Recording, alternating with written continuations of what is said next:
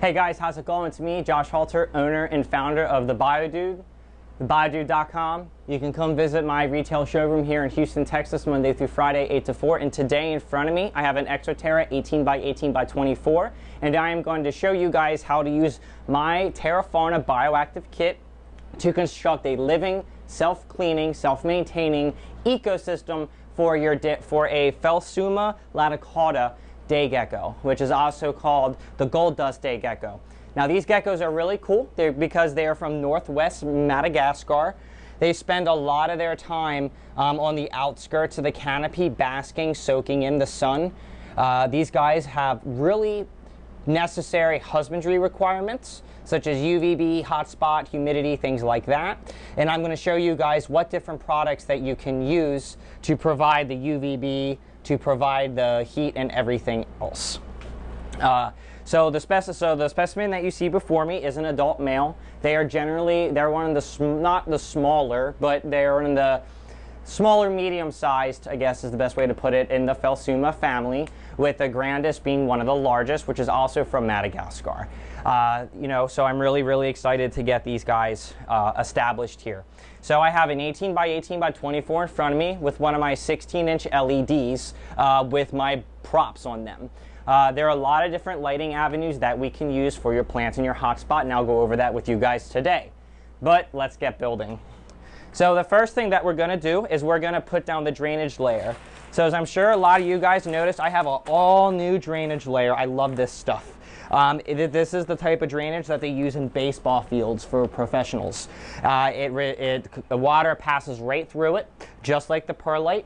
It's not very heavy. It's slightly heavier than what the original Hydro Grow was, but it's 100% natural, and you can see the water level much clearer for maintenance of your terrarium. So what I'm going to do is I'm going to go ahead and put my base layer of Hydro Grow in here. Now, with day geckos in general, they like to have humidity spikes throughout the day, in the aspect of they don't like it to be consistently wet all the time. They like it to get pretty hot, a hot spot of around 95 degrees, with a cool side of around 65 to 70. And at nighttime, they like it to drop, into the high 60s to very low 70s. They like having a hot spot with humidity spikes, like I said, throughout the day. So it's very important that when we're keeping them, that we give them those various spikes, because when you have those spikes, you start replicating Madagascar's natural flow of the weather. So as of right now, I have about a 2-inch layer of my Hydro Grow in here. I have it nice and even. So with the Hydro Grow, it still has the exact same principles in the aspect of it creates an even layer. So unlike the Leica, it doesn't create a layer like this, which can cause soil to get mixed in. Essentially, this has the weight and the integrity that you don't need to use the screen, while functioning just as efficient with catching excess soil out of your Terra Fauna for your drainage layer. But for some people like to use screens, I'm going to go ahead and put one in here anyway. So here's the screen that will come with your kit, which fits perfectly. That's cut specifically for your 18 by 18. You could keep a small day gecko in a 12 by 12 by 18, I would say, for a good amount of its life. But I highly recommend that you keep them in something larger, because these lizards are very active, and they will do whatever they can, to explore every section of the terrarium, because they're very inquisitive and they're actually very intelligent. So as you can see, I opened up my Terra Fauna right here. The 18 by 18 by 24 kit includes 2 bags of Hydro Grow and 3 bags of Fauna. Now, if you compare that to the Terra Flora includes 3 bags of Hydro Grow. The reason you don't need as much of a drainage layer is because there's not going to be as much excess water passing through. So with that, you want to go with a slightly deeper soil to provide them with larger types of plants. And if you have a large enough enclosure, trees, which I can tell you they would absolutely love if you gave them a small yucca tree or hibiscus or something that has broad leaves. That also retains water in its axils, if available, like a large bromeliad, to give them options for water and things like that. So I got 2 bags in here so far. I'm gonna add in my one more bag right here. And as you can see, I only wet one of the bags. With the high humidity down here, my soils have been maintaining their humidity in the bags a little bit more, which is causing me to not have to put in as much. So the Terra Fauna is going to drain exactly as I say it does. It's going to hold a little bit more water than the Terra Flora, which allows you to have those humidity spikes. So with maintaining this with your day gecko inside, you're going to want to be essentially misting this cage 1 to 2 times a day to maintain your moisture levels and things like that. And it's going to be different for everybody. So as you can see right here, I went in and added my substrate as well as, you know, the drainage layer with the screen. So now the next step is adding in the first layer of biodegradables, which is the spag moss. And just so that way you guys know, I did already add the BioShot in here. I specifically bagged these bags just a couple minutes ago, and I just put the BioShot in here. So I apologize that I don't have the BioShot bag to show me dumping it in, but all 3 of the bags temporarily had the BioShot in it to start the biological processes. And a lot of people ask me, well, Josh, what does the BioShot do?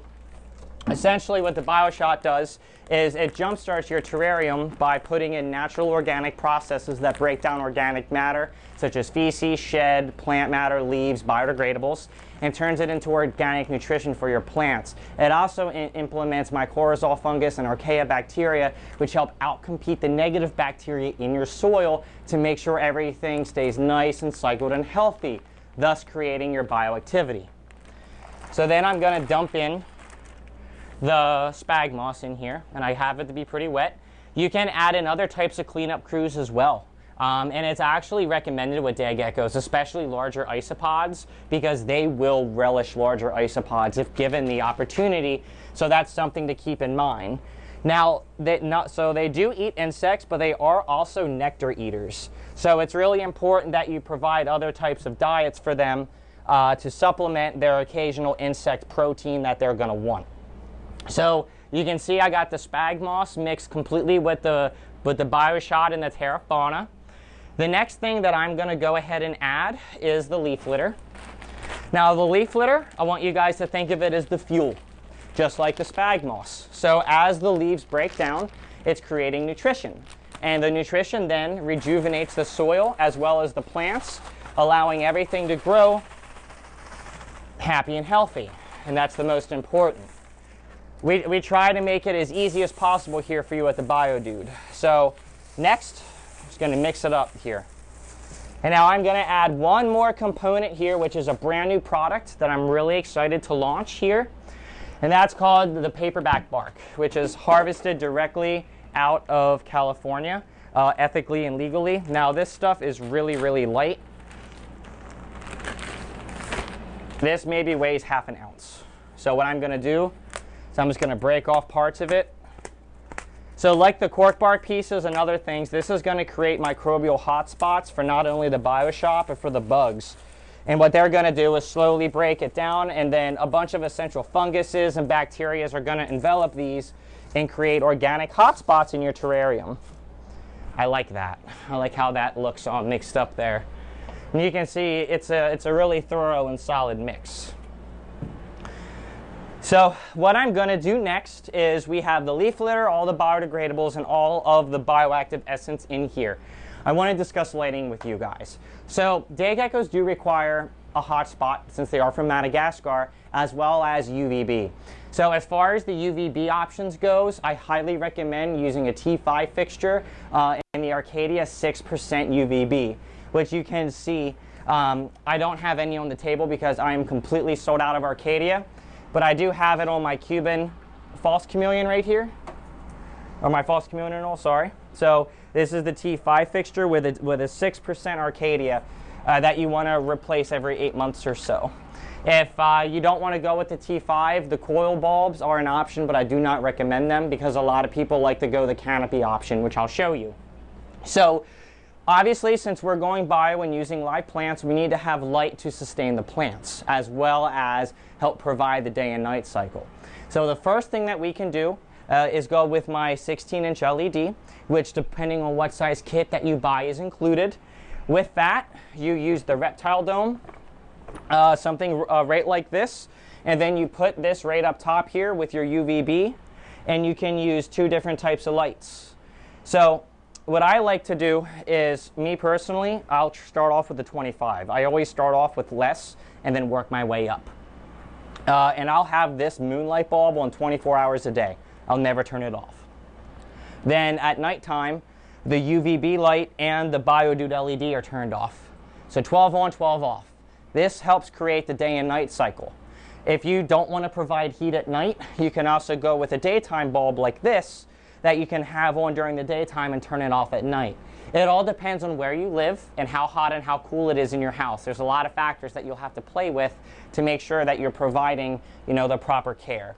As I said earlier, I like to go with like a 92 to 95 degree hotspot with a cool end of 70. The other options are to go with canopy tops. So what some people like to do is use my 6-inch Grow and Glow LED, and they'll physically put this in either canopy top. And then some people will go the double option and go put the plant light on one side, the heat bulb on the other side, and then a UVB strip in conjunction with this. And that also works extremely well. It really just depends on what you want to use. But again, it's very, very important that you do provide UVB. So, I've talked a lot. Let's get building. So in the wild, these guys love to have the ability to go in and out of tubes, bamboo. Well, it's like bamboo, but it's not. As well as have options for getting access to water. And that's really important. So as you see, I got a big cork tube here. And I'm going to be using this as almost a planter, which I'll show you guys how I'm going to be doing that. So I think I'm going to put this right here like that. Okay. And then I'm going to take this smaller tube here. I think I'm going to go, actually I'm going to wait on that. So let's see here. Definitely want some bamboo in here. So bamboo number 2.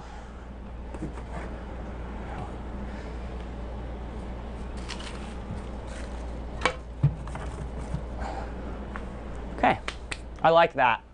So the Laticaudas will be small enough to go in and out of here. But for a larger day gecko, you're going to want something a little bit bigger. Next are plants. So I grabbed a couple different types of plants here. So the first one is one of my large bromeliads, and so this is one of the Dude's Choice ones that I sell for around $25. This is a Neoregalia, I think. I can't remember the name, but they're awesome. They're very easy to grow. I have a bird's nest fern because again it can hold water in here, and of course the bromeliad will hold water in its axils. I got a split leaf philodendron for some height and the broad leaved aspect that day geckos love so much. And then of course I got another water retention plant right here called a Sansevieria, also known as a snake plant, which do really, really well.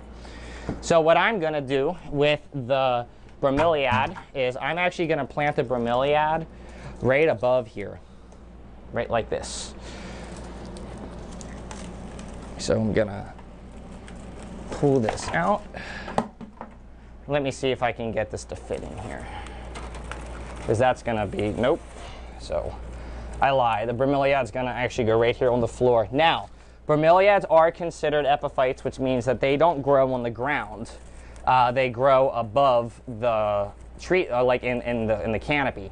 However, you can successfully grow them in the ground, i.e. a potted plant, if you have the proper type of soil that drains effectively. And that's the most important thing, is how well the soil drains.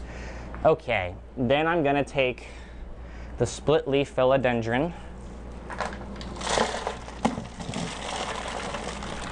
Okay, I'm actually going to pull this out real quick.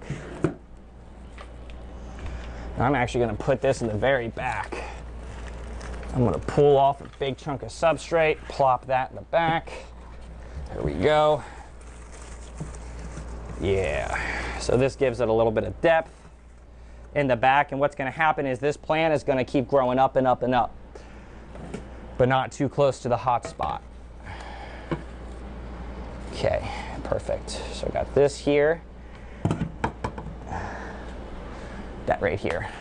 I like that because he can bask. He can bask right there.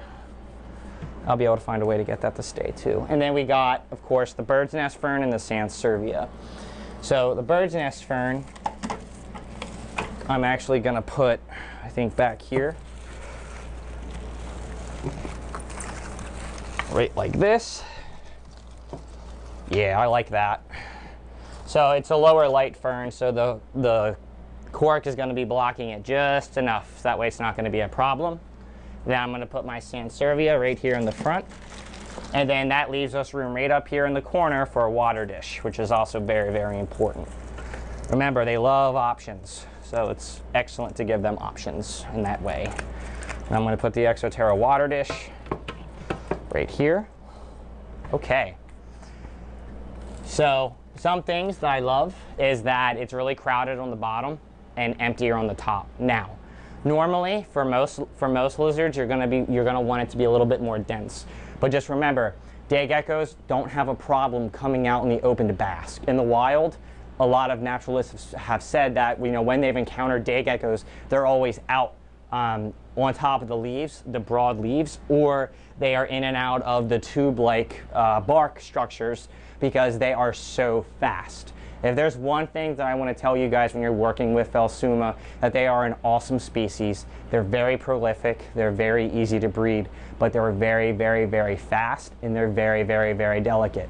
They're not a lizard you're going to hold for the most part. They are a lizard that you look at, and when you open up the cage, you open up one side of the door because they are smart enough to learn. They'll learn your habits about when it's feeding time, and they will learn to get closer to the door to try to get out. But providing them a natural, in-depth setup that tries to mimic what they like can hopefully inhibit some of that behavior because they are that comfortable in their living setting. So again, there's going to be a hot spot right here. That's going to be around that 95-degree mark, so we can bask right here. I think I'm going to actually leave this open because I want to give him a lot of different options. So as far as offering feeding ledges and things like that, you can use the Pangea Mini Magnetic Gecko Ledge. I offer many different types. Personally, I think I'd put it right here, so that way it's really easy to access, as well as really easy to for the gecko to reach. As far as the water and the mister, there are two different ways that you can go about making sure that you're providing clean water, as well as water that isn't going to ruin your Mist King. So I said Mist King. If you have a day gecko, you should have one of these for sure. This is one of the best systems in the market, and it's something that is very easy to put together and to use. The starter system that includes one nozzle is around $125. If you don't want to go that route, you can always get a hand pump mister. I'm going to have my own line of hand pump misters in about 3 months. So I'm really excited to launch those, and that's something that you can definitely use as well, just on a budget. But if you're not using, RO water or distilled water, I highly recommend using some of the Reptisafe.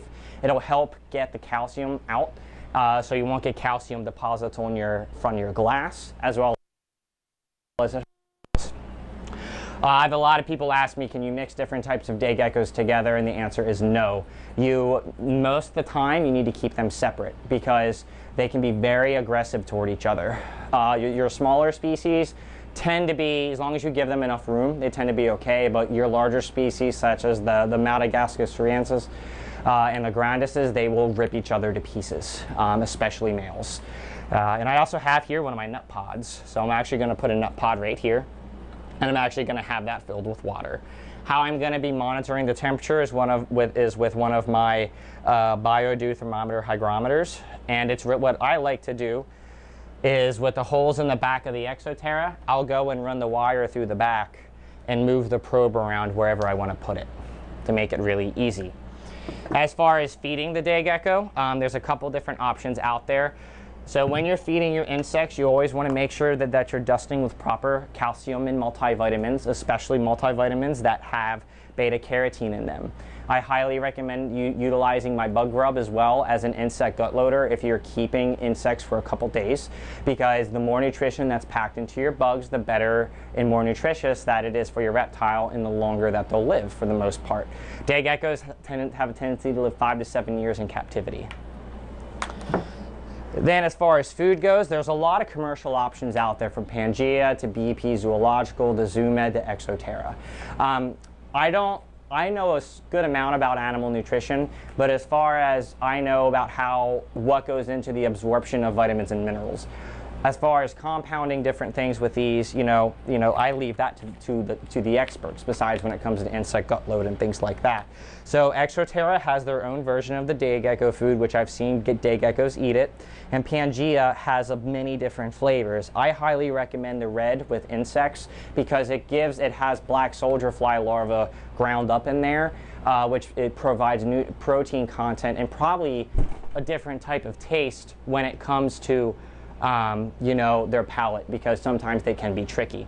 They can eat very, very, very tiny dubias, the larger ones, as long as they're soft-bodied. The general rule of thumb for feeding is you don't want to feed something bigger than the space in between their eyes, especially for neonatal geckos. So, I know I talked a lot. I really like how this cage looks. I'm actually going to give it a really solid mist here.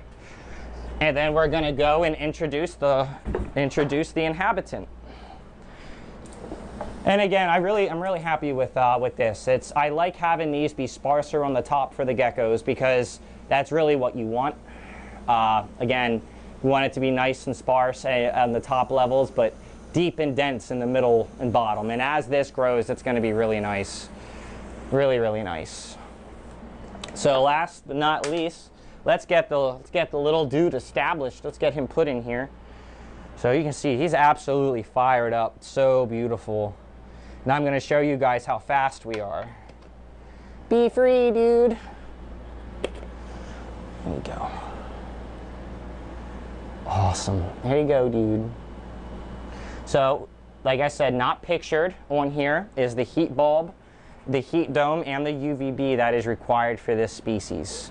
And I'm really excited to hear, how we end up doing with them. And like other geckos, they can drop their tail when they're stressed, and then the neurons fire and it wiggles, but they can grow their tails back, which is great. There you go, little dude. Beautiful. I love it. Guys, thank you so much for your support of my YouTube channel. I have a lot of good things coming up here these next couple months, with a bunch of new products. Animal Planet, that episode's coming up in 2 to 3 weeks, and I couldn't be more grateful for everything, and I love that so many people are going bio. It's great. It's the only way to keep these awesome animals. So anyway, visit my Facebook, Instagram, subscribe to my YouTube channel, visit thebiodude.com, and if you're in the area, come to the Biodude Houston Monday through Friday, 8 to 4. The dude abides.